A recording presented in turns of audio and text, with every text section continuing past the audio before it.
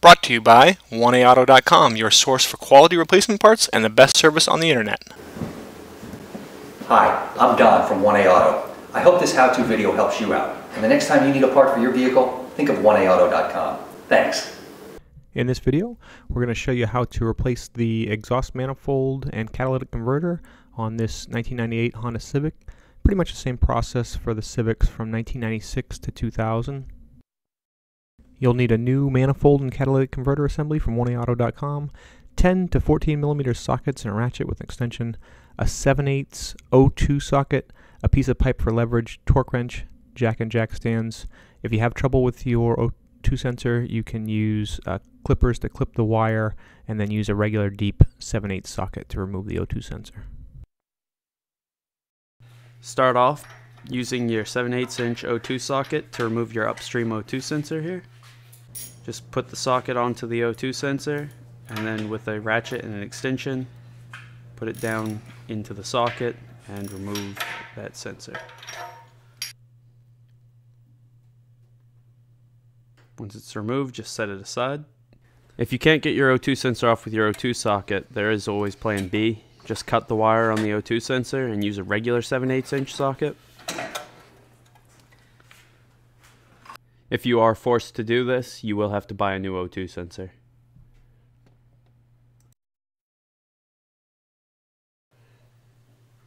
And then you want to remove these two 12mm bolts.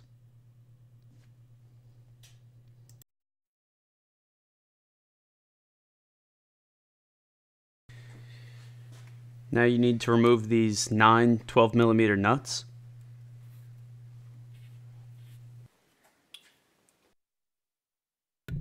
And we'll fast forward here. We doused them with penetrating oil, let them sit for a little while, and now we're just removing them with a socket, ratchet, and extension.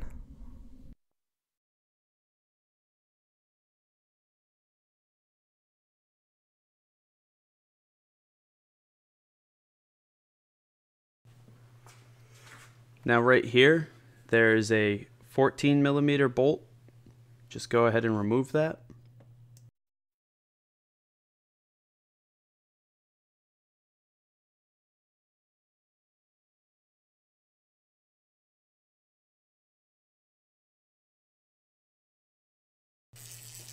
Under the hoses on this bracket, there's a 10mm bolt. Go ahead and remove that. And then pull those hoses back once you have that bolt removed. Now lift your vehicle, and under here, you'll see your downstream O2 sensor. You want to use your O2 socket and just remove that. And once it's removed, just set it aside. And again, if your O2 socket isn't working, you can always cut the wire and use a regular one, but you will have to replace the sensor. Next to where your downstream O2 sensor is, there's these 3 13mm nuts. Go ahead and remove those. You can see we doused them with penetrating oil. If you break these off, it's not too big of a deal because the new manifold and catalytic converter assembly from 1A Auto comes with new studs.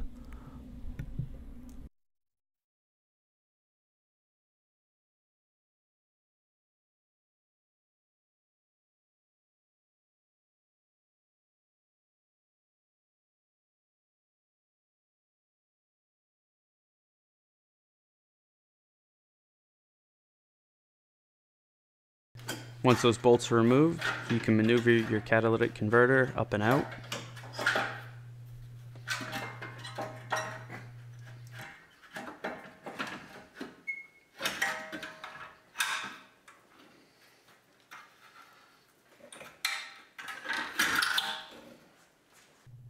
On the right is the old catalytic converter, on the left is the new one from 1A Auto.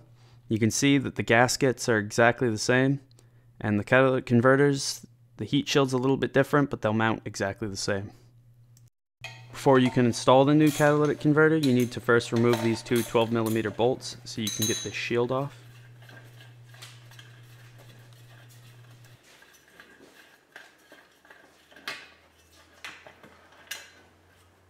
Next, you need to remove this 14mm bolt securing this bracket to your old catalytic converter.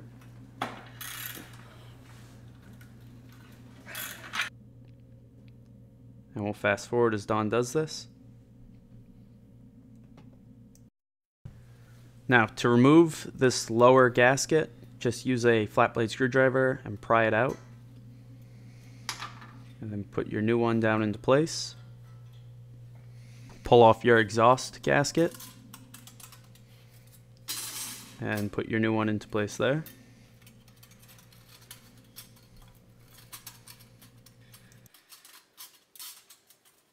Just take the nuts off the studs on the bottom and put them aside. Then lower your manifold and converter assembly down in. And make sure that you line up the lower studs into the exhaust pipe flange and get them in place. And then once you make sure that those are in place, then line up your top ones and push the manifold on. And I'm just going to keep kind of fast forward here as Don puts all the nuts back in place and preliminarily tightens them.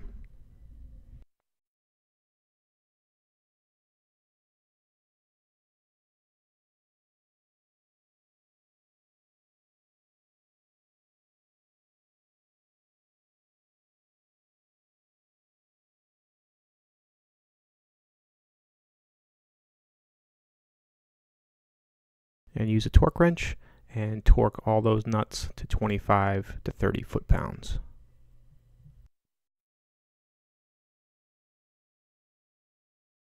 Take the bracket from your old catalytic converter and bolt it to your new catalytic converter.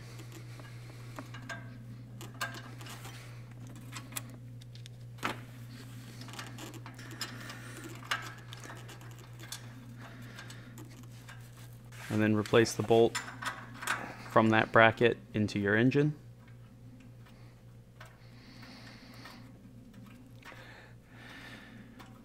And we'll just fast forward as Don tightens those up.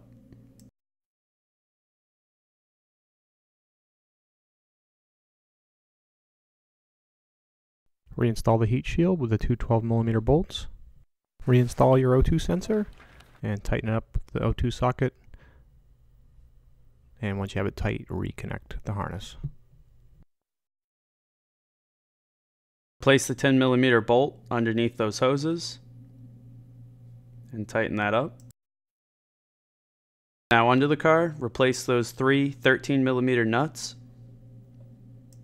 And again, tighten these to 25 or 30 foot-pounds, maybe a little more if you need to.